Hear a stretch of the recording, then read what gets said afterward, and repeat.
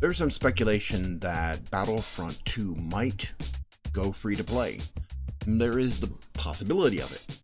Now, this was because of a investors call and discussion with investors as to EA's plans for the future. And one of the plans was for, well, one, they want a Battle Royale game.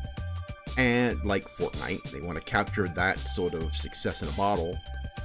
And also they're looking at something free to play and something FPS. And this has sparked a lot of debate as to whether they may decide to take Battlefront 2 free to play. At this point, I think it would be a wise choice to take Battlefront 2 in that direction. I think it would be a good choice. I know some people who've purchased the game, who paid $60 for it, they don't like the idea. There are games that you had to buy originally that have gone free to play in the past. So this wouldn't be a huge stretch. Huge stretch. Wouldn't be a big difference. So, should they go free to play after everything that's happened? Well, from my understanding, the game is losing players, especially on the PC side. There's a few more on the console end, but on the PC side, there's not as many players. And I think that EA would get more people playing the game if they went free to play, if they made it available. And I think also they need to get Battlefront 2 off of Origin and onto other platforms like Steam. They need to get it off Origin, because there are a lot of people who won't touch Origin. And making it free to play, getting it off Origin and putting it on other platforms like Steam, GOG possibly, which I very much doubt they would ever do that, but getting it on other platforms on PC would bring in players, and making it free to play would bring in more players. I think it's a good idea. Now, I'm not saying that it is going to go that way, but that is a direction that people have been debating recently.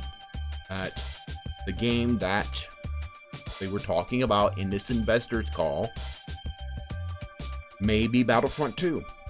And with all the controversy with the whole thing with the loot boxes going on with the game, and with that subsiding finally, and with some updates coming out, the fact that it's a $60 game with microtransactions in it, it makes sense if they went to a free-to-play option, had a premium option with some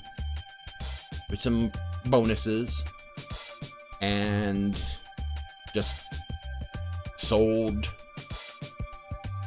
just cosmetic items to bring in the money. That works for Epic with Fortnite. So it would work for EA. I mean, would they turn Battlefront into a Battle Royale game? I mean, a bounty hunter Battle Royale mode set in the Star Wars universe?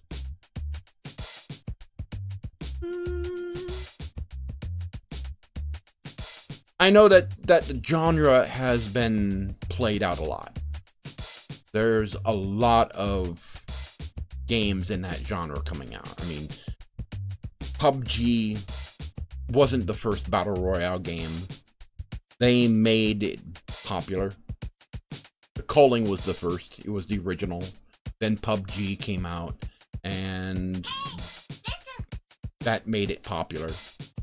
And then Fortnite came out, and Fortnite just exploded in popularity. So, would a Star Wars free-to-play Battle Royale game do well? I think so. I think so. Free-to-play? Yes. Paid? No. I don't think a paid game like that would do well. And after everything that's happened with Battlefront 2, I think going free-to-play and keeping the microtransactions with just cosmetic items and continuing to roll out that new content to keep the gamers in the game, I think would be a good choice. So we'll know in the near future whether Battlefront 2 actually goes free to play. I think that's in the game's future as well. There are other people who say that they believe that they were referring to Battlefront 2. That's the other FPS genre game besides Battlefield that EA really has. I think it would be a smart move, and I think it would do very well, and it would bring more players back into the game. If it didn't have that $60 price tag on top of the microtransactions, I think that would actually do a very good job for EA. I think it will also help to mend a few bridges if the game were more accessible to people without having to pay full price for it.